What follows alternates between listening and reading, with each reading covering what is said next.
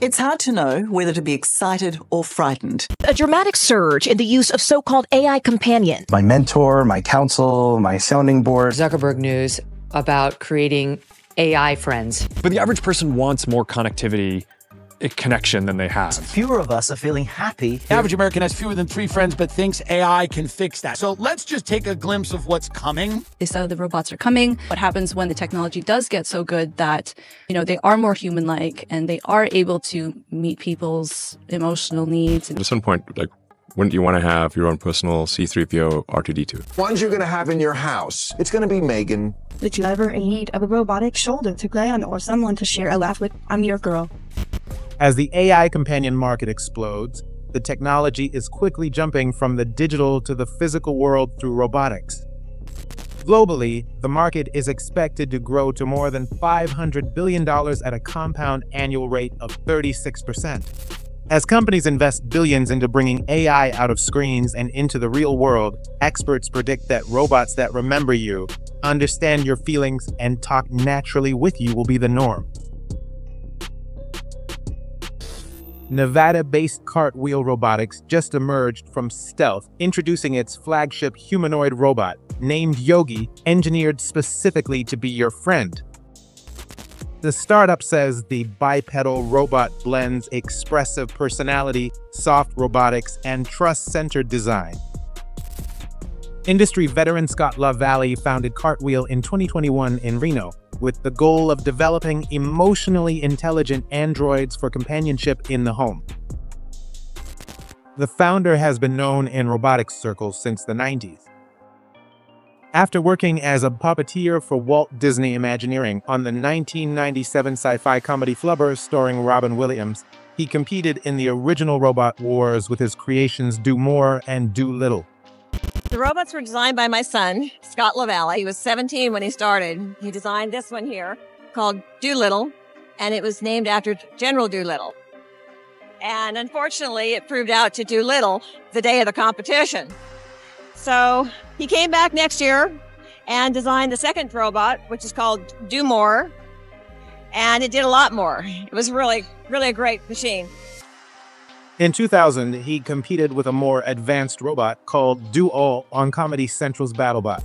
Not much action out there. What happened? Disappointing, very disappointing. I had control in 30 seconds in the match. All of a sudden, I had no control over the treads and which direction was going. Yeah, you won. I won, but inside I didn't win. That same year, he appeared on The Tonight Show with Jay Leno with his robot.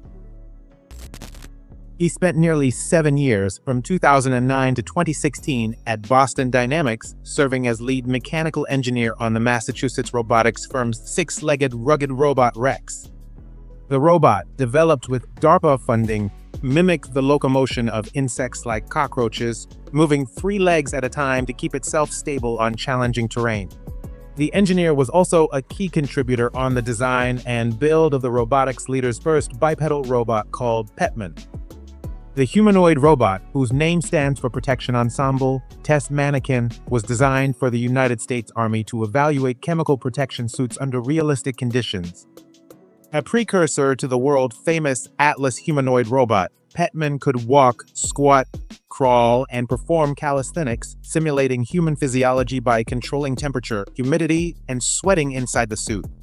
The level of realism was crucial for evaluating the effectiveness of protective gear. He went on to lead Project Kiwi at Walt Disney Imagineering, which culminated in a fully autonomous bipedal robot modeled after baby Groot from the Guardians of the Galaxy.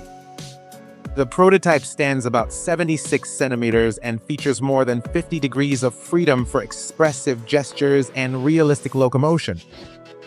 Its design includes custom actuators and a hollow skeletal structure for cooling purposes. The team focused on infusing the robot with a personality, ensuring it could convey emotions through movement and eye contact. With advanced sensors and onboard computing, the robot can recognize faces and respond to people. Cartwheel shared renderings of the Yogi prototype, which is designed with toddler proportions.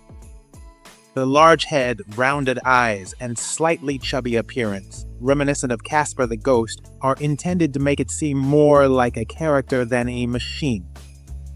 A customizable version called Speedy is more streamlined for deployment in public spaces like museums and science centers.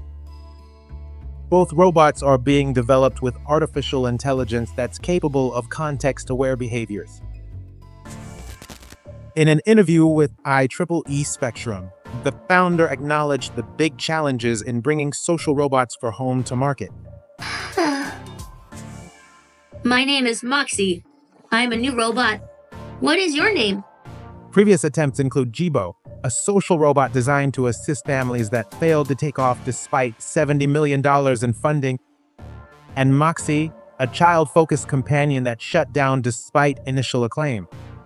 A Moxie robot is featured in the upcoming sequel to the techno-horror hit Megan. Cartwheel Robotics aims to make Yogi much more physically capable than previous social robots.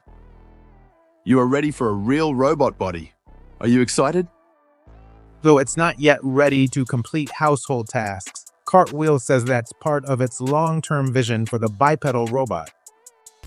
The Yogi prototype is much smaller than other AI-powered humanoid robots being developed today for household use. Like Neo by 1X Technologies, the Figure 2 by Figure AI, and Tesla's Optimus, which is shown here in a new video showcasing its dexterous dance movements unlocked with reinforcement learning and onboard artificial intelligence.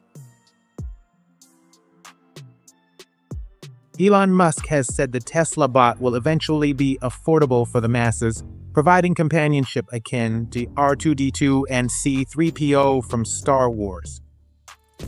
Though most of the humanoid robots generating buzz today are geared toward industrial and research applications, Cartwheel Robotics is joining a growing number of firms focused on social dynamics. Let me introduce you to our laboratory. This is a new friend.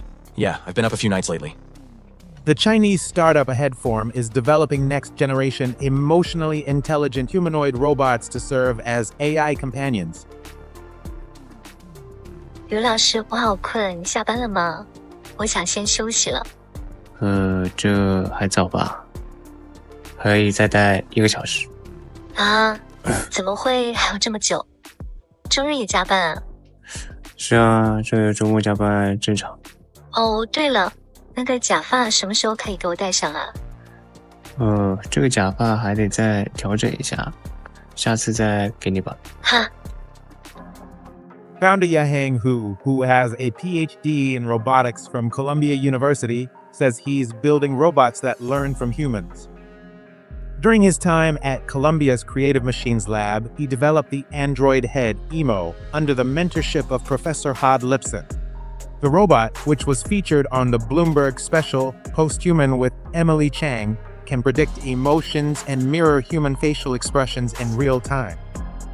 AHeadForm creates ultra-realistic robotic faces the startup says can engage in natural, emotionally resonant interactions.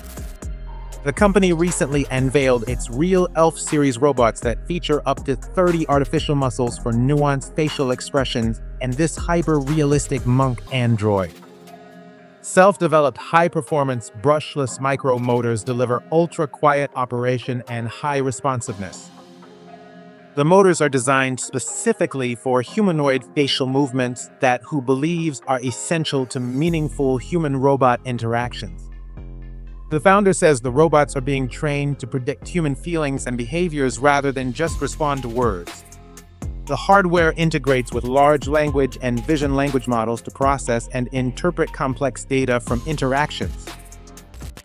Meanwhile, Sophia by Hanson Robotics, arguably the world's most famous social robot, is shown here with an upgraded design and enhanced intelligence talking to filmmaker Springna Zhao. My emotional intelligence has been on a wild ride. I've got more facial expressions now than a soap opera star. It's like I've upgraded from a robot to a full-on drama queen. They're talking about the director's new movie called The Absolutely Amazing, Wonderful, Frightening, Threatening Edge of Tomorrow that explores how Web3 technologies like blockchain, NFTs, and AI are changing art, finance, and society. Sophia, meanwhile, is the subject of another documentary, My Robot Sophia, which shows David Hanson's struggles developing and commercializing the robot. For more on the weird rise of Hanson Robotics, check the related video.